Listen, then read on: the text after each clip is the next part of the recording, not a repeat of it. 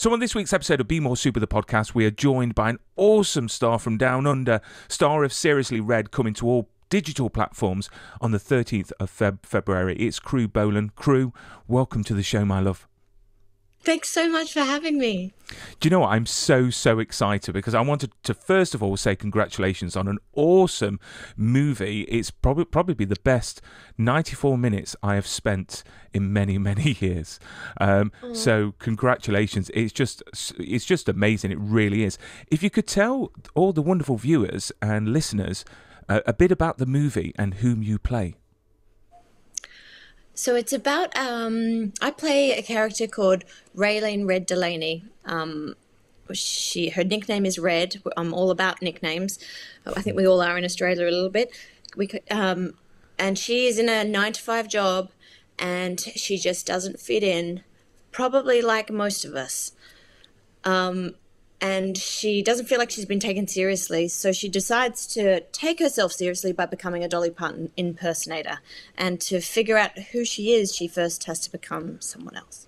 I mean, not only do you star as a lead, but you also wrote it as well. So what inspired you to put pen to paper and start this journey of Seriously Red? So I was doing a play with this, my co-founder, Shannon Murphy, who's a director who's doing a lot of work over in England at the moment. And I was worried about my next job. And I wasn't quite that I wanted. And I wasn't sure if I was getting taken seriously because I can do drama and I can do comedy, but I'm kind of slipping between the cracks. And my dad would always tell us, his daughters, you go out there, girls, you do what you want to do and you make a success of yourselves. And I was like looking at my dad going, I'm not a success. I'm not successful. I don't feel it. I don't look it. So I started to write to figure out what my meaning of success was and why we wanted it. What does it look like? And when you have it, do you know if you've got it? And so very quickly, the answer for me was, for my version of success is Dolly Parton.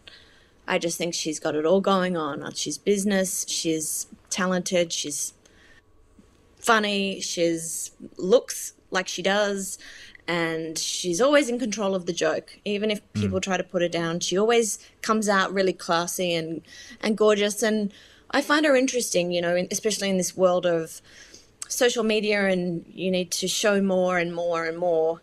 And really, Dolly shares so much, but we don't know actually that much about her. She's actually quite private, and she's the only person we can all agree on. So yeah, that's where I started. I was like, she's at my everything. The first quote I stuck up in my apartment was, you got to work a dream. You got to put feet and wings on it. And so I was like, right, I'm going to work my dream. I'm going to write a part that I find interesting and funny and joyous and ugly and beautiful and skinny and fat and everything that we all are. And I want to try and figure out what success is. So that's how it sort of started. And Dolly is definitely all of that. So you write this story, and I've got to say, this film is absolutely chock-a-block with Dolly's amazing songs. So how on earth did you get the permission? Because it can be quite difficult to get permission to have songs in films, but not only that, to perform them, you know, within the film itself. So how did you get permission from Dolly and her estate? So I've got this this friend, Rose Byrne. Don't know if you've heard of her. No. A little bit famous, someone. So she was filming a movie, and she hired a car and drove across the state with a printed out version of the script to meet Danny Nozell, which is Dolly's manager. So she walked into his office, gave him the script and said, we've got 50 cents. This is a love letter to Dolly Parton. We can't do it without her blessing, and we can't do it without her music. Would you please pass it on to her and see if it at all tickles her fancy? So then she read it twice that night. Wow. Gave us her blessing, said she'll do what she can to help with the music, and so we're on our way. we're on our way in that sense, but it took us a long time to convince everybody else to, give us a little bit of, trust us that we can deliver a film. And she obviously liked it, because she gave her seal of approval on Twitter, and that must have been such a proud moment for you as a person that has grown this from the seeds. So on screen, you play an awesome Dolly impersonator. So what sort of work had to go into that, because it was just so much fun to watch? We had a great team that helped put together the looks and the journey that she goes on from a pretty average Dolly into a pretty good, great Dolly, and then a little bit unhinged Dolly. And it was so much fun. And I really underestimated how much creativity all the other different, I don't know, I thought about it, but I was really taken aback by how all the different departments, of course, jumped on board. It's not just like jeans and t-shirt. It's like and it's not, it's not period that you have to stick to any kind of particular thing. It was like anything goes. Let's just have some fun with how much we could spend. So we really had what some of us called like a blessed shoot, which it just was seamless. Everyone had the same idea and the same creative input, and everyone was ready to stay a little bit extra longer. Just little fun piece of cinema done. And it's superbly done. It really is on screen. And we talk about the singing side. So you actually sang all the songs along with Daniel Webber as well, who played Kenny. I've got to say that must have been so much fun to do, and how much work actually went into that, because your voice is incredible. It really is. Oh, thanks. It was tricky because it was COVID. We got to sometimes sing live, and then sometimes go in and record in the studio, but we're up in near Byron Bay, so not everyone got to do that at the same time. So all of that was actually a little bit tricky, and some of it was post. So beautifully, and everyone just Gracie Otto did just a beautiful job making sure that it just felt authentic and it all kind of hummed along together. I mean, we also get to see the king himself on screen in the form of Rose Byrne. I mean, seen enough of Elvis. Do you know what? Go and yeah, you know what? She is spectacular as Elvis. So how on earth did that come about? Because I know that you went to high school together. So, I mean, did you have to bribe her, or was she on board straight away? She was on board straight away, yeah. Because we knew that she was going to play a part, but we couldn't quite figure out what part would be like big enough and sort of curious enough and interesting that would be also spike her own creativity. And I was living in New York at the time, and I was going to bed to do, and then I started thinking about with all the stuff that I like doing, and I was like, I'd love to play a man. I'd love to go on set already as a different gender. That would be so cool, because part of the craft, you want to dig into different skin and see what you can get away with and what you can kind of find in yourself and all those things. And she play Elvis. She's like beautiful like Elvis. She's got those lips. She's got those eyebrows, the sort of the doughy eyes. She's got the great hair. She would make a great Elvis, regardless of the gender swap and it's almost Elvis's part where the movies ends of why she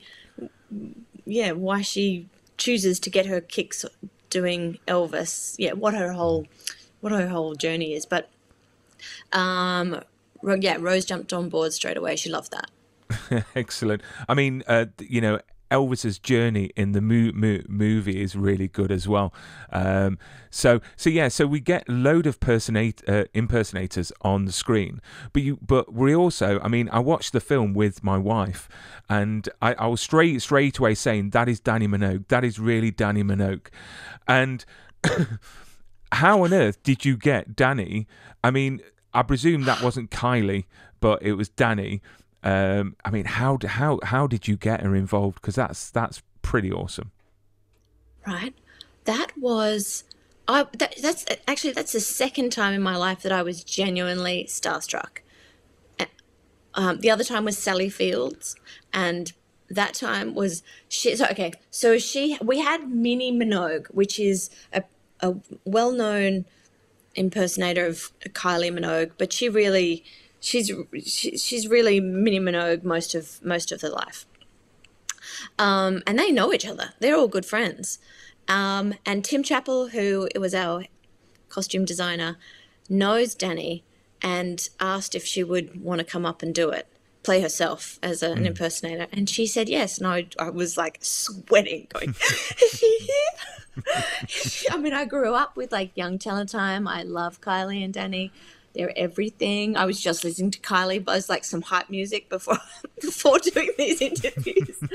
So and Rose was obsessed with Kylie growing up. So Danny was an absolute legend. She flew up, little part.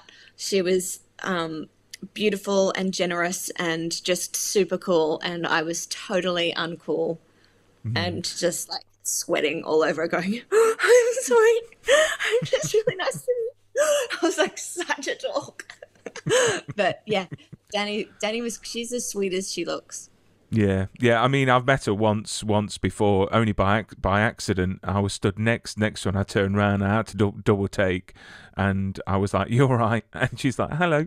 She's just lovely. She really is in person as well.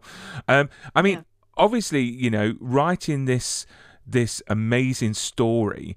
I mean, what is it been like to actually now hear the feedback and, you know, watch it on screen that's come from that seed? It must be incredible, because this film is such a journey of self-discovery, and it's got so many emotions, from laughter, and I may have shed a tear a couple of times towards the end, because you can't help but fall in love with Red, and literally her journey is just incredible. So what's it like to actually see it now on screen?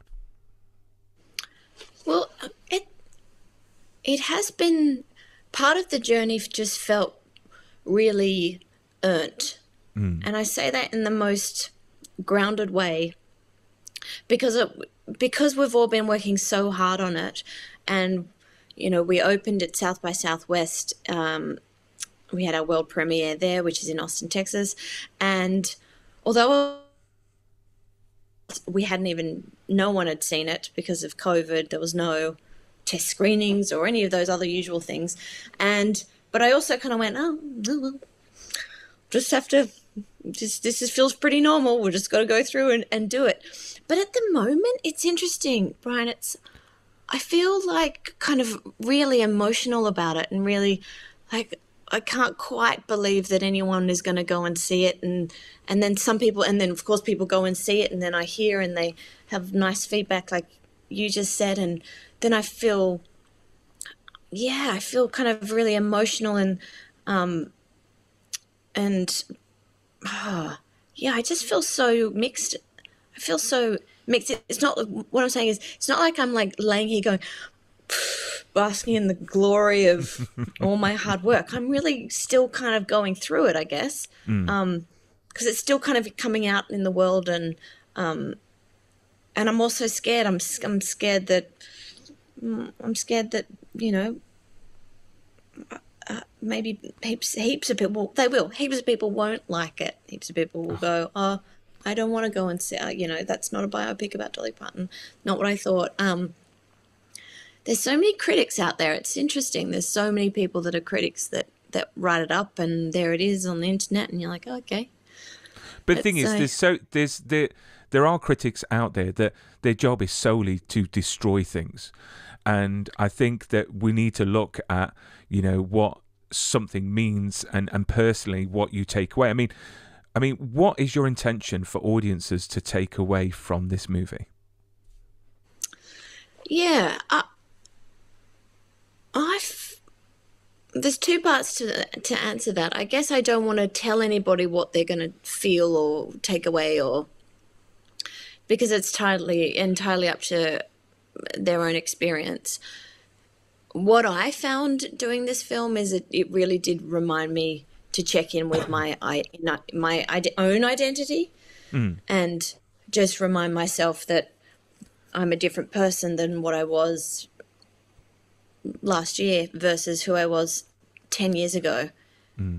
Because I think we can all forget that. We can all be going, maybe, and especially actresses, or I don't know, but you're on a journey and trying to get somewhere, and you're trying to show people or tip or create who you are and how you want to be and how you want to be taken seriously, and what's your sort of image, and you're trying to figure out your fashion, and you can get really stuck trying to be successful and therefore stay on one identity journey, when really, you change, like you change, and that's good and that's okay, and it's a little treasure box of diamonds in your chest that just give them a shine and change their shape if you've changed. Don't try and keep a journey of, I am a doctor and so that's how I'm going to be. You know what I mean? Yeah, I mean, that's what it's reminded me to do. I don't know what journey I want to be when I grow up. Currently, I want to be a cowboy, but we'll see how that goes on. But I mean, one of the last questions I've got for you, Krew, is this film is so incredible. Is there any plans maybe of taking it to a stage production? I haven't thought about it for a long time, but we have thought about it because of all the obvious reasons. Reminded me to think about it again. Because I think it would be amazing on stage. I really do. But Krew, you've been a great guest. Thank you so much. It's been an honour. I've really enjoyed the movie. So out on the 13th of February, the day before Valentine's Day here in the UK. So it's a perfect film. But Krew, you've been a great guest. Keep safe and stay super, my love. Thank you so much.